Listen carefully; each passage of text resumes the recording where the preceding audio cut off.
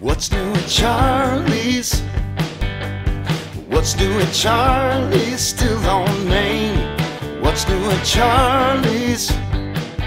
Tell me what's Welcome back to another edition of What's New at Charlie's, Still on Main. If you've been watching the videos, I believe this is the third video we've done. The idea is to highlight some new products here at Charlie's. Some things come in, they get lost on the shelf, and maybe we don't get a chance to try them. So we're trying to feature everything new we get from now on. I thought nobody better to do this with my good friend Don Williams, Executive Bourbon Steward, and bourbonful.com.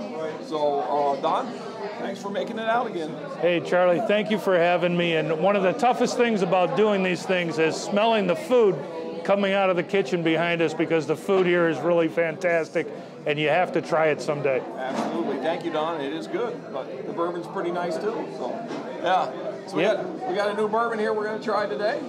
The story on this one, we have an Old Bones Bourbon 15-year reserve. Story on this is I found it on the MLCC website. Just popped up as a new product. What got my attention was 15-year reserve. I don't know about you, Don, but anything in that 12 to 15-year range is usually a pretty sweet spot for me. I haven't met too many 15-year bourbons that I didn't really enjoy. So we're hoping this is another one of them. One thing I did notice about this is batch 1. So this is their very first batch. It could be good or bad. There may or may not be a batch 2. We're going to let you know in a minute what we think. But yeah, so it's over 15 years old. The cool thing about it, distilled in Frankfort, Kentucky. Frankfort, Kentucky. So these guys do not own their own distillery. They source their whiskey, and most of their whiskey up to this point has been sourced from Midwest Grain Products in Indiana. So that has been their history, but all of a sudden this one says Frankfort, which probably tells us what? Well, it tells me 15 years ago, the only guys I know making bourbon in Frankfort, Kentucky were our friends at Buffalo Trace. So to me, that's a 15-year-old Buffalo Trace product in this bottle. It's kind of what we're hoping, because we're both big fans of that. So I'm not sure why the Buffalo Trace people would give up a 15-year-old barrel of bourbon, but yeah. It's very interesting, but really, if you go back 15 years, they're the only logical distillery, and a lot of these people who source their product, they sign NDAs, non-disclosures, so they don't really ever come forward with who did it, but we can hope that it was our friends at Buffalo Trace. Yeah, we think they were just trying to throw them a bone, right? Anyway, so we don't know a whole lot more about it. Like you said, we do know it's a source product. They make no bones about that on their website, that that's what they do. A lot of people do it. So there's nothing wrong with it. And we're looking forward to trying this one, seeing what it's all about. And you'd all be surprised that sourcing bourbon is not really that unusual anymore, especially with the new products coming to market nowadays. If a distillery starts up tomorrow and they want to make product, the only thing they can do is source it, because they have to age their own product for a while. Yeah, not many people can afford to make bourbon for 4 or 5 years and never make a dime off of it. So, that's very true. Yes. Very true. So anyway, so let's see how these guys have done with this. I'll open it up. You got any more information in the bottle you want to share while I try to figure this out? What about this red wax seal? That's interesting, huh? That's very interesting, because many of you know the most iconic red wax seal is on Maker's Mark products. So this is an unusual take on that, and quite frankly, I don't think I've seen red wax on any bourbon other than Maker's Mark. I know. Keep talking, because I can't get the bottle open. See, I might need a knife. That's the beauty of live TV right there. Exactly. Or live video. So got it. I'm on it. All right, we got it.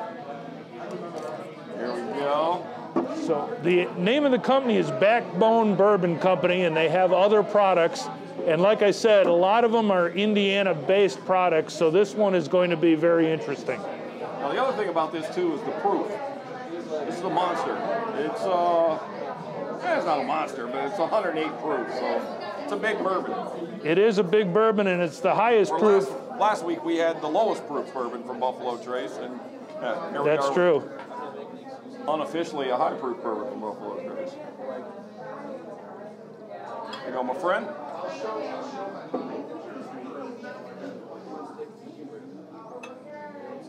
So the first thing we notice about a 15-year is the deeper color. It's a more elegant copper color. Oh yeah, it's definitely got some color to it.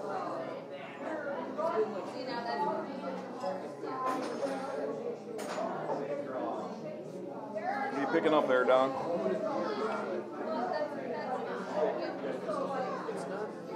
I'm picking up corn.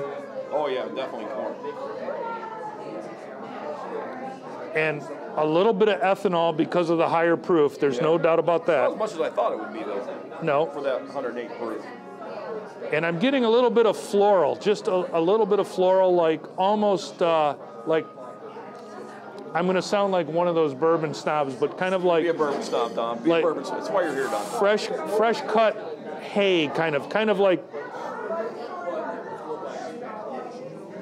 fauna, kind of, it's hard to explain, but it's just kind of like an outdoorsy smell. Earthy. Yeah, I got that out there. Yeah. I just didn't have the cool name for it. Well, let's try it. Let's see what we think.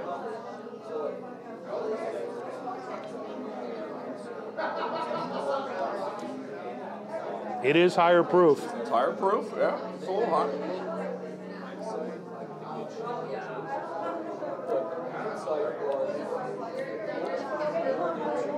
So you'll definitely know that this is a hotter bourbon going down. It's got some pepper notes, and it's a little bit dry, but still not a bad mouthfeel. No.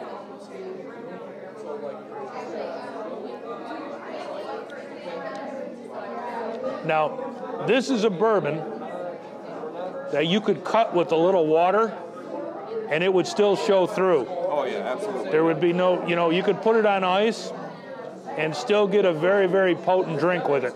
So personally for me, bourbon's over 100. I like to put on the big ball and kind of let it soak for a second and get a little, open up a little bit. Right. But I'm going to say this kind of reminds me of a Willet almost. It's got that earthy Willet flavor, like more than Buffalo Trace, for sure. It does. Yeah.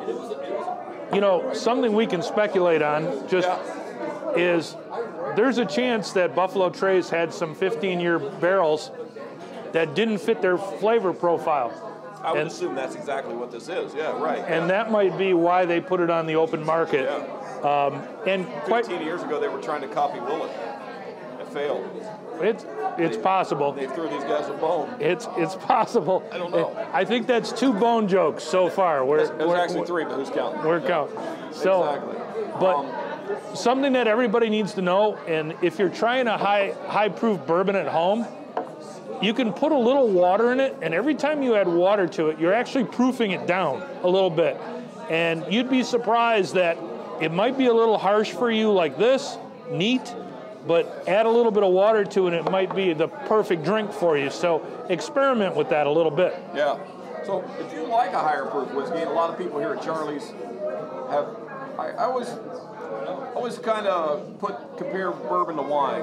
When you start drinking wine, you're drinking white Zen, and 2 years later, you're drinking big, heavy cabs, and you're looking for the bigger, heavier one. It seems to go that way with bourbon. A lot of people, the more you get into it, they look for a bigger, heavier, bolder bourbon. If you like that, you're really going to like this bourbon.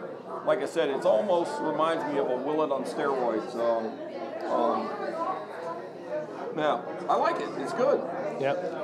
A little bit of cinnamon on the back end too. Absolutely. Some baking spice. It's really not a bad bourbon, and quite frankly, I'd really like to try this one with a cube, because I think it would really add something to it. It would open it up a little bit. Sure, absolutely. But it's a nice drink.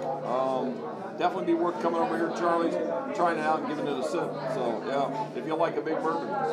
And quite frankly, don't forget, there's literally over 100 bourbons here that you can try.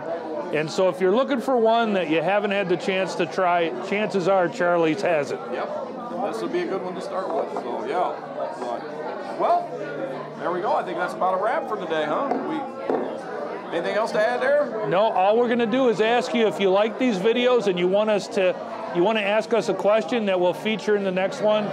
Just send the questions in. You can do it at Charlie's website, his Facebook page, or at bourbonfool.com.